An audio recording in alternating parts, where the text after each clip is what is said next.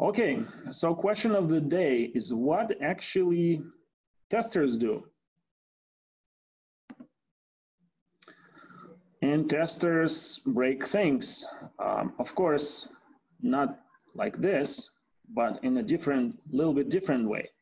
So the testing in particular, that number 4, it's a process of verifying and validating if a software is bug-free and it meets all the requirements. So 2 major questions here.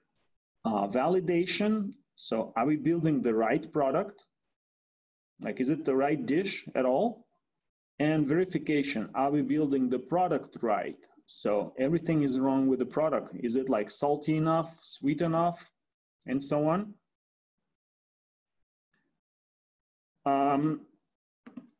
Okay, so 5 major activities, and we're gonna cover them all during this bootcamp.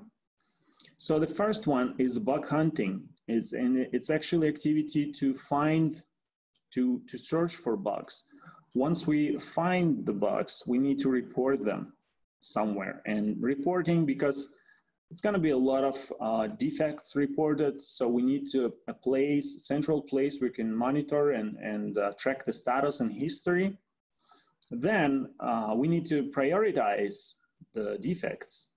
And because not everything will be fixed, really, some of the minor things just doesn't make sense to fix. It's okay to go live without fixing them. And this is going to be our second class. And then we will start writing test cases, which is another major activity. And a lot of interview questions are asked about test cases. And in the end, we're going to combine both techniques and we will do some story testing against requirements. So that will require us to find bugs, report them, and write test cases.